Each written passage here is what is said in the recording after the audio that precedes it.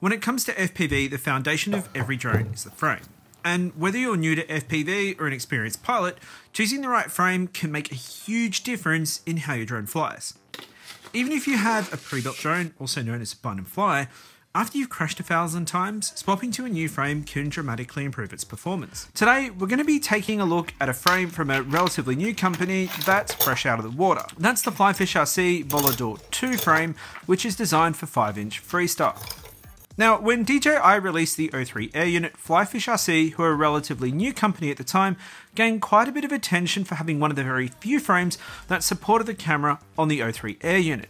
And I've been flying the original Volador frame for a few months, and you may have seen it featured in some of my videos. Now, the name Volador is actually quite appropriately named, as it's the name of an actual flying fish, which is found off the coast of California. So FlyFishRC are really leaning into the brand. Since the release of the Volador, FlyFishRC have put in a lot of effort into building and engaging with the community of pilots who fly their frames. I think this is an important distinction to make, because one of the things I see a lot from FPV companies is they tend to treat the people that buy their products as customers and not members of a community. So building a genuine community of pilots who use your products has proven to be a successful strategy. But one of the key things to building a strong community is listening to and taking on and applying the community's feedback, which is what FlyFishRC have done and have made several improvements to release the Volador version 2, and they've also produced some new motors that come in a little bit of an unusual size. So for this particular build, I'm going to be using the Volador 2 frame, 2406 motors in 1950 kV,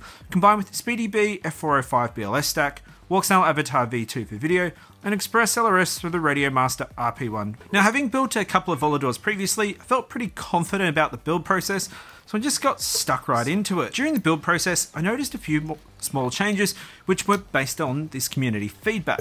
The first and the obvious one was the inclusion of these aluminium washers that go on the bottom of the frame to protect the screws from damage when you hit the concrete. Now, typically, I prefer countersunk screws into the frame instead of washers, but these are low profile washers and they aren't as obtrusive as what you'd find on other frames.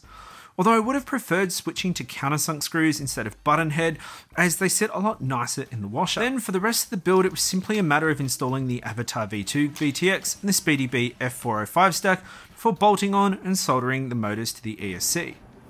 Mounting the camera in the CNC camera plate, there should be no jello or jitters getting into the camera, especially if you're using DJI O3 or the Avatar V2, because of the silicone camera mounts that come for both 19mm and 20mm cameras.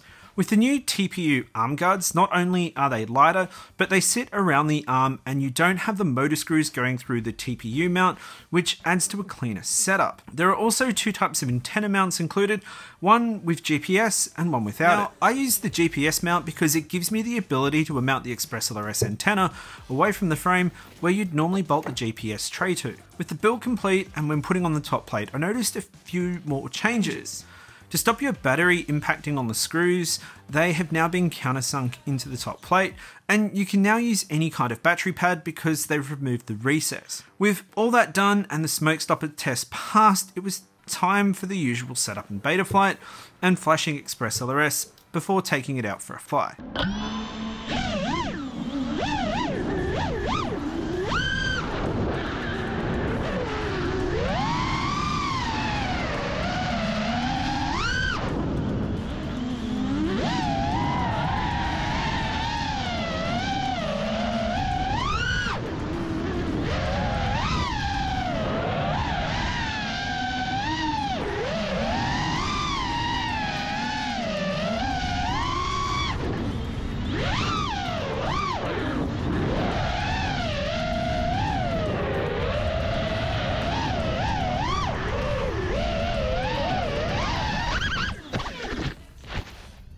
On my first flight with the Volador V2, I crashed and it appeared that my flight controller was dead. So after taking it home, I found that I didn't actually push the plug between the flight controller and the ESC in all the way, and that meant in the crash the plug came loose and the flight controller wasn't getting any power. But when fixing this, I also discovered another change, and that's the XT60 plug is now reversible. So you don't have to have a twist in your battery leads, and you can now align the battery plug with the battery pads on the ESC for a nice clean build.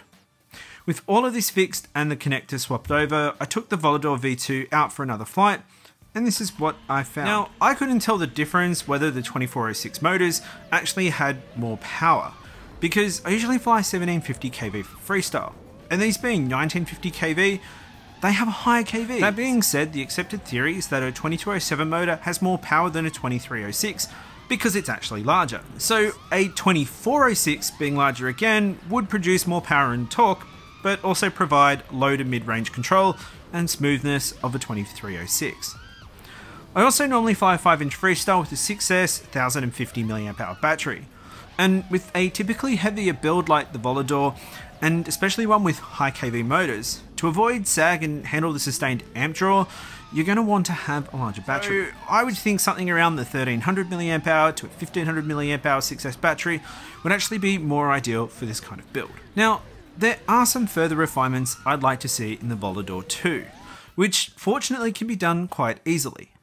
I'd like to see the screws for the bottom plate switched to countersunk, so they sit flush with the aluminium washers and button heads just look ugly.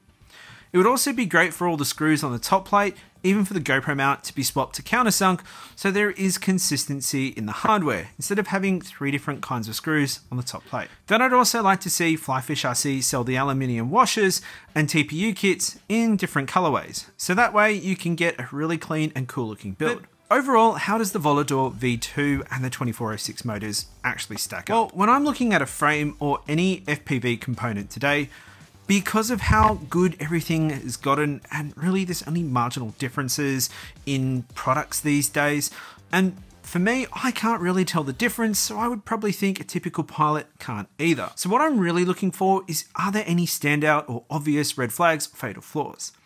And there aren't any. So if you're wanting to take on building a 5-inch freestyle drone and you don't know where to start or even how to start, well, watch this video here for the complete beginner's guide on building an FPV drone. I'm Darren Allett. Until next time, don't forget to send it.